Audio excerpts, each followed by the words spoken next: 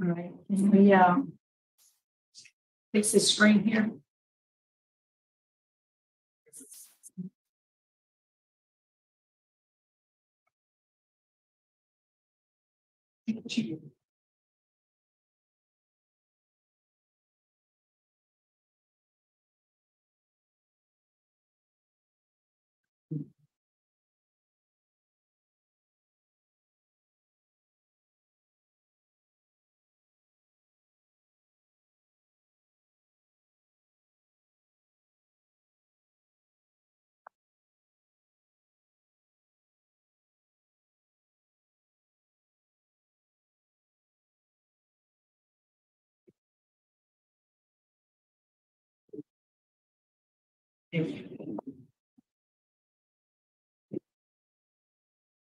All right, good morning.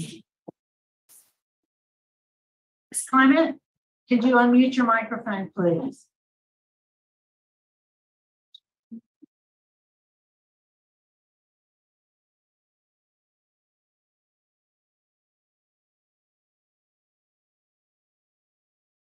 Sir. Got it. You got it. Good morning. Good morning. Morning, ma'am. Would you introduce yourself? Tell us your name and what is your current mailing address, please? My name is Emily Sue Bryant Clement, and my married name now is Pollard. Mailing address is Post Office Box 19,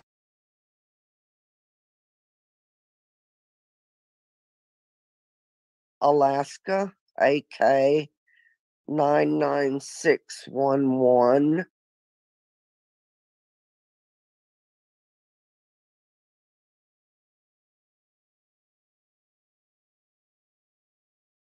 NEY Avenue, Kenai, KENAI, Alaska, 99611.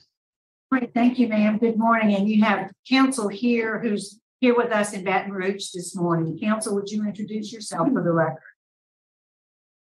Morning, my name is Hillary, and it's an honor to appear before you once again. Sir, thank you. So, Ms. Clement, I'll read some identifying information into the record, after which we'll conduct an interview with you.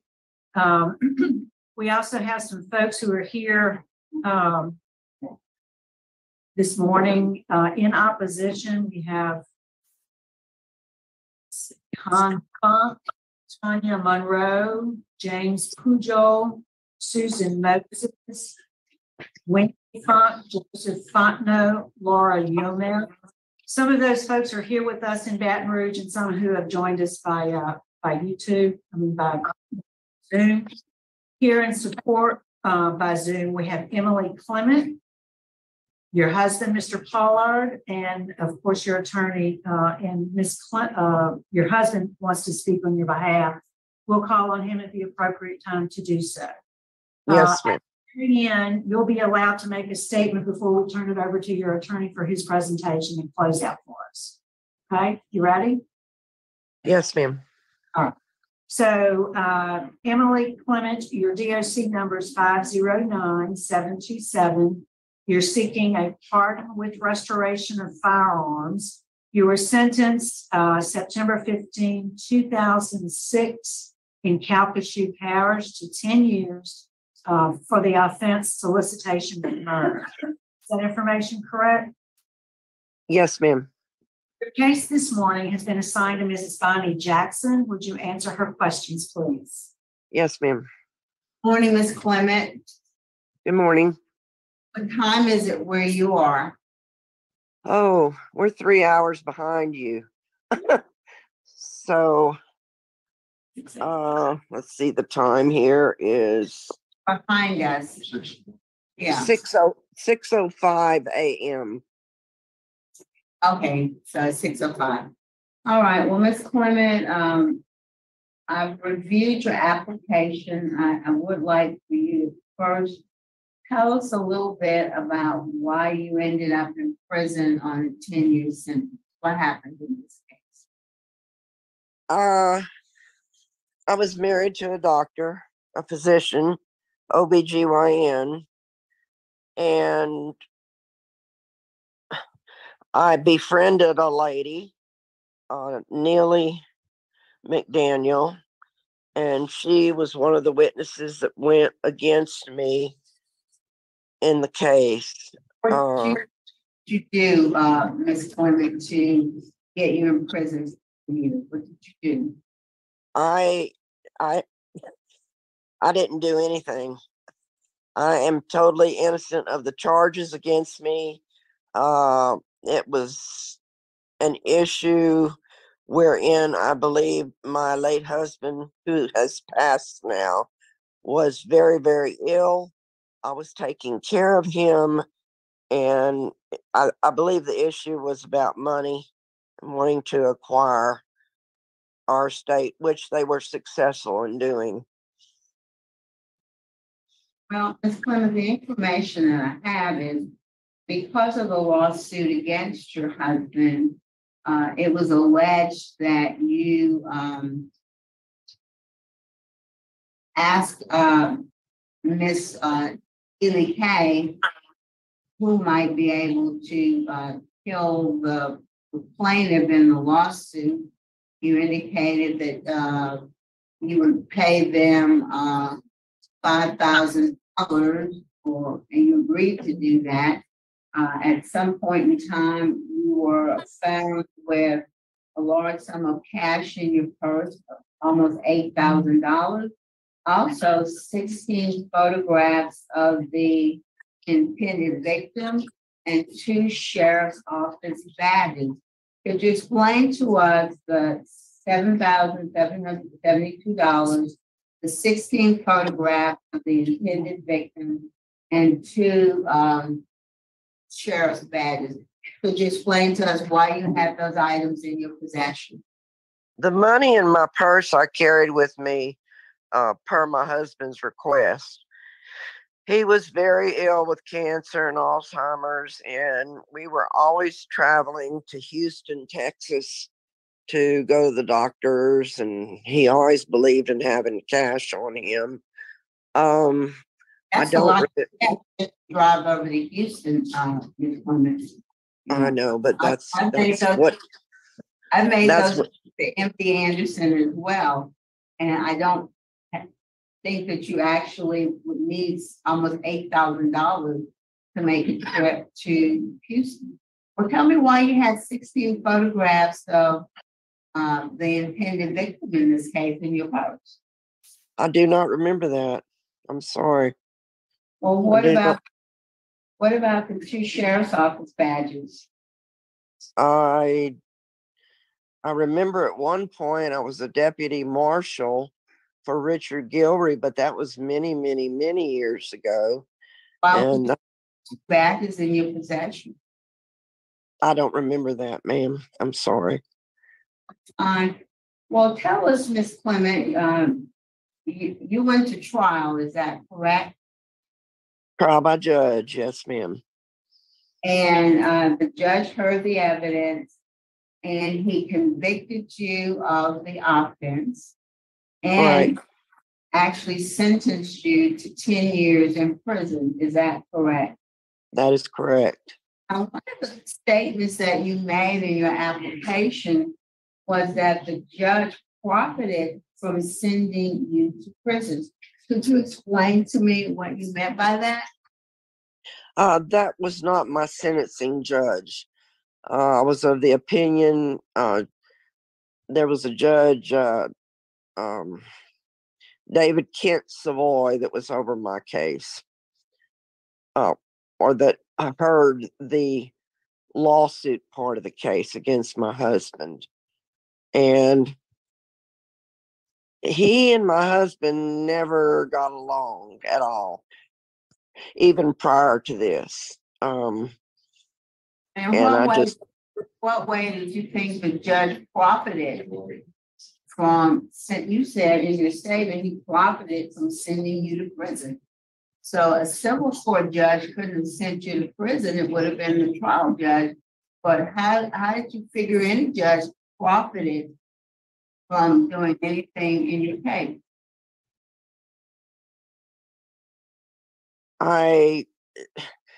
Judge Savoy and my late husband just did not get along, and he is now a Court of Appeals judge, I believe, if I remember correctly.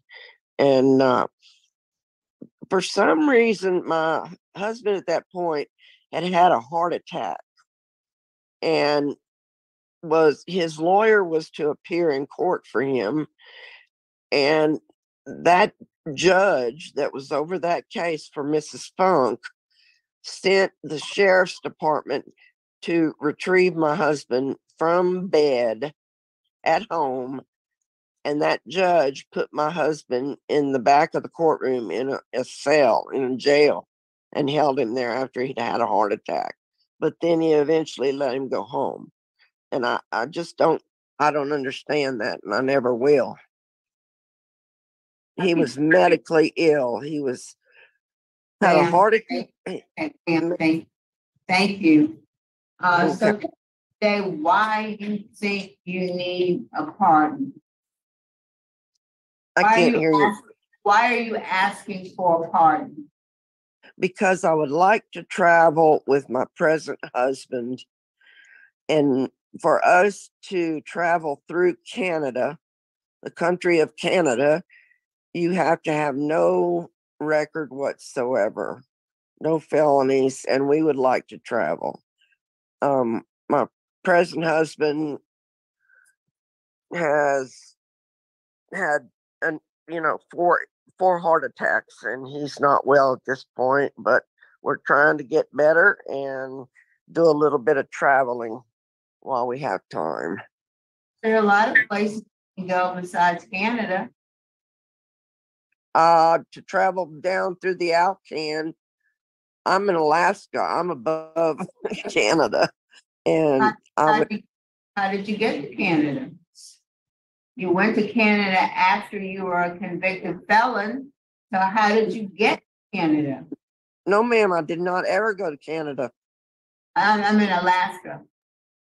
I flew airplane. And that didn't prevent your conviction, didn't prevent you from flying to Alaska, did it? No, ma'am, because my parole officer at the time approved for me to fly. And I came here, and then I went back to Louisiana as instructed. Right, what I'm saying is, if you wanted to leave Alaska, you can leave Alaska. You might not be able to go to Canada, but you can leave Alaska. There are a lot of other places in the United States you can visit. Certainly, but I can't travel with an RV. I can't travel through Canada. We wanted to travel. Well, all right. Thank you, Miss. That's all I have. Okay. Yes. See no other questions. So we have your husband would like to speak on your behalf. We hear from Mr. Pollard. Yes, ma'am. He's right here.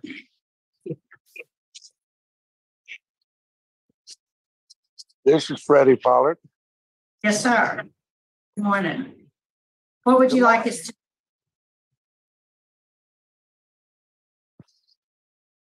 Go ahead, Pardon? sir. Go ahead. Tell us what you want us to know. Well, I was just wanting to tell you that Emily's been a perfect citizen ever since we've been married and live up here in Alaska with me, and I just wanted to say that I'm here for her, and if I can do anything for her or for you guys, answer any questions, I'd be glad to. All right. I don't see any questions by the board. We appreciate you getting up early to speak with us. Thank you, sir. Okay. Ms. Clement, is there something you'd like to say to us before we turn it over to your attorney? I'm 66 years old, and I'm had one heart attack, have stents in my heart, and I'm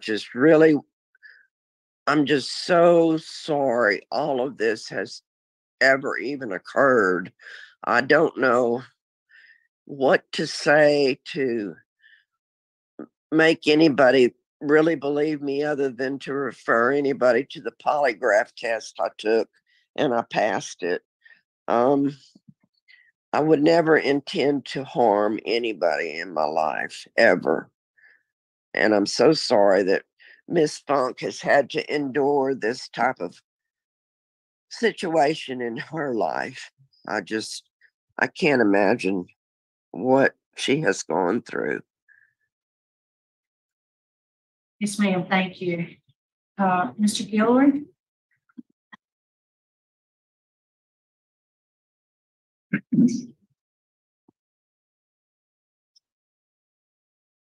Ladies and gentlemen, thank you for this opportunity to speak on behalf of Ms. Clement. Ms. Clement has always claimed her innocence. There was no jury trial in this case. People in my profession are very concerned about non-unanimous juries and those verdicts that send people to prison for a long time. In this case, I'll very quickly point out that I was not the attorney representing her. This case was permitted to go to a judge alone, and no jury heard this matter. She was a zero prior offender. Never gotten into any kind of trouble, not even a traffic violation. Post offender. Since this matter has occurred, she has been an absolute trouble-free. I would point out that when I became involved in 2015, listening to her proclamations of her innocence, I contacted the Louisiana Police's polygraph expert and had her submit to a polygraph by that man. And it came back that she was totally telling the truth, that she was in fact innocent. He served almost a decade in prison. She is married, very stable existence. She's a person of means. She will not be a burden on government or on any other person should she receive this pardon. It's a difficult thing for a man to talk about a lady's age, where she is of advanced maturity and does have some significant health issues. I discussed this case with Mr. DeRosier, who was the district attorney in Calcasieu Parish. He has no opposition to this request and has indicated to me that he was making clear that we did not have any opposition. She was a model prisoner. She was a model parolee. She's a model citizen right now. In this matter, she lost her home and her vehicles while she was in prison. Mysteriously, all of those things just kind of disappeared into the legal system. They're gone. She served 10 years despite her innocence. This has been a long road to justice for me. I've been representing her since 2015. She would like to have her record clean. She would like to be able to drive in the comfort of an RV from her native home in Louisiana to her present home in Alaska. She cannot do that without a pardon. Because of the felony, she cannot travel through Canada.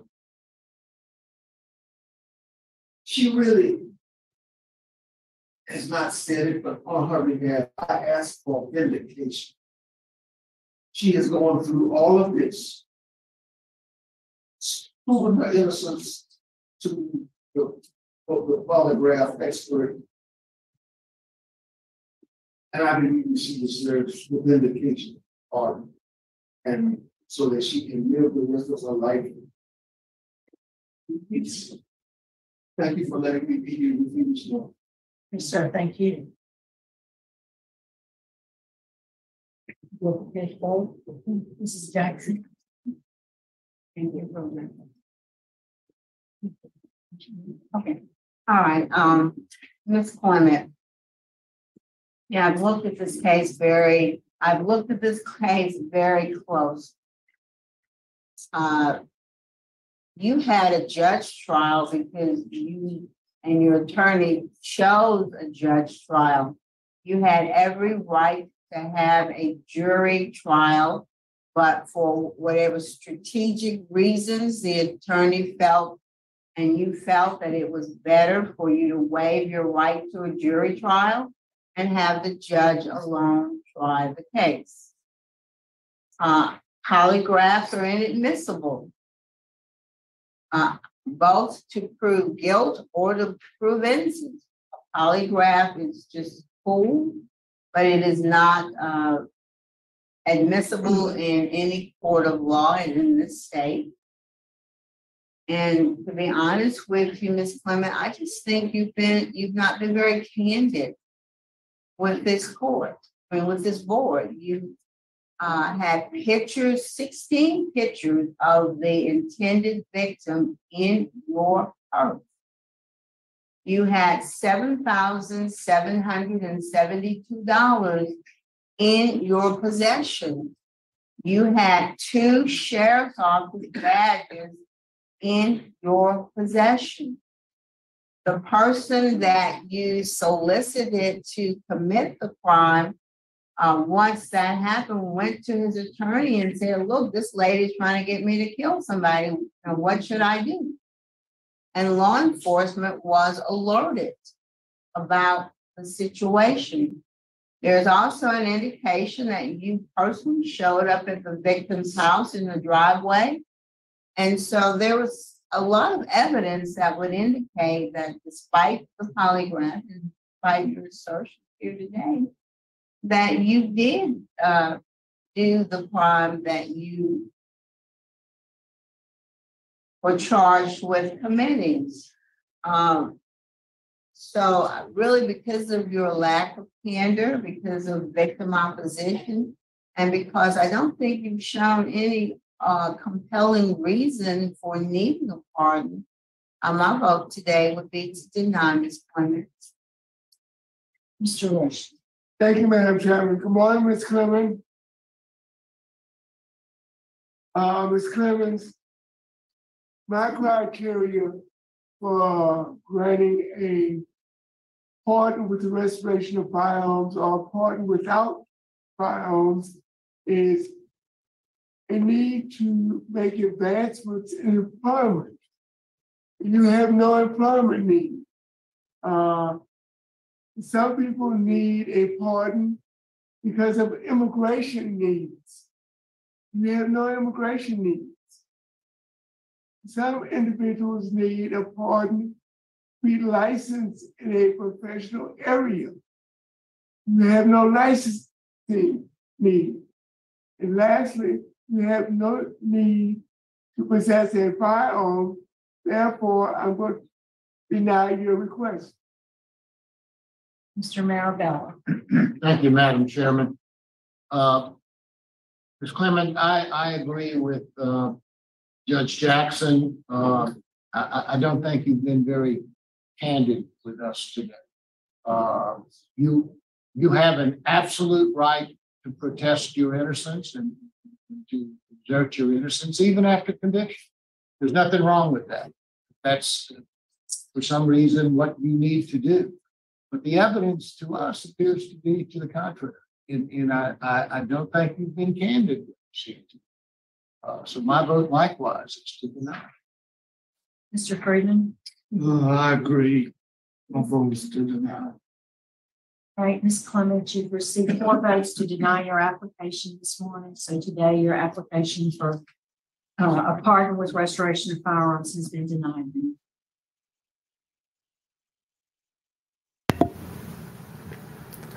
Man, this one was, it's kind of funny. Maybe you'd be sad if it wasn't so funny. I don't know. The only thing we're missing is her name isn't Karen. I'm sorry, and I don't know if I'm going to be attacked with this one, but what alternate universe is she living on? There's news articles of this and everything. Basically, her previous husband, who was a doctor, was injecting this woman with male hormones, or hormones, and like messing her up for years. And she sued him and won. And yeah, she was caught hiring someone who had just gotten out of prison to go and whack her. And she's caught with all that money, 16 pictures of the victim, the 2 badges. And she's just like, when they're talking to her about it, she's like, oh, I don't know what you're talking. I don't remember any of that. It's like, you know what? You can say you're innocent, but please, wow. You can be living in a la la land too. And it's like, well, we want to travel, and we can't travel through Canada. And like, you got there before. Oh no, we don't want to fly. You see, we want to take our motorhome to Louisiana because we want to travel. I Google mapped it. It's a minimum of 4,350 miles. Yeah. So her husband, who's suffering like heart attacks every other day, and their health, they're gonna both sit in a motorhome and drive minimum of 4,350 miles, depending where they are in Alaska. It could easily be like double that. Well, not double, but a lot more. That was. Yeah, I don't believe it for a second that they intend on getting into a motorhome and traveling through Canada. I don't believe it for, you have all of Alaska. You want to go in a motorhome? You got beautiful Alaska. Drive around in Alaska, okay? She obviously just has some type of vendetta, believes in her mind she's innocent, and wants the pardon. That's my belief. And the idea that she thought she could show up and just like, and have the board not have done any research, and then her entire strategy, her entire attack plan was to just be like, I don't know what you're talking about with those 16 photos. No. Oh, the badges. No, I don't know badges, but the cash. Yeah, I'll admit to the cash. You know, my husband always wanted me to carry around cash in my purse. It's just, you know, we had to drive to Texas, so you never know. Gas prices can go. Might need to buy a lot of you know, a lot of gas. Like, I know people carry $1,000 in their wallet. Like, I know people that like to have cash in their wallet.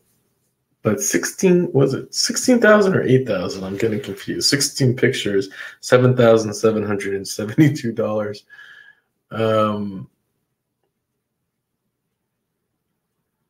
But I also thought it was $16,000 that he said there. Anyways, whatever. Yeah, I'll put the news articles to the description. It's funny that it's interesting. I don't even believe her that the DA, assistant DA, told her that, or told the attorney that he was okay with it. I don't believe that. And then, you know, he would have had a letter, if anything. He just said it. His attorney said it. Her attorney said it, but there's no letter. And then the lie detector test. Yeah, okay. Actually, lie detector test, you know, the inventor of the lie detector test? The inventor of it himself, I forget the exact words, but he said that it's a gimmick. He thinks it's like a travesty that it's used, and I'm all with it. The lie detector test is a useful tool because of the person. This is my belief, because of the person who is giving the lie detector test can say whatever they want and get someone scared to admit guilt. But the idea of it scientifically working is bogus. My opinion, and a lot of people's opinion, and the research, including the inventor of it himself. So it's just kind of funny, and there's a reason it's not admissible in court.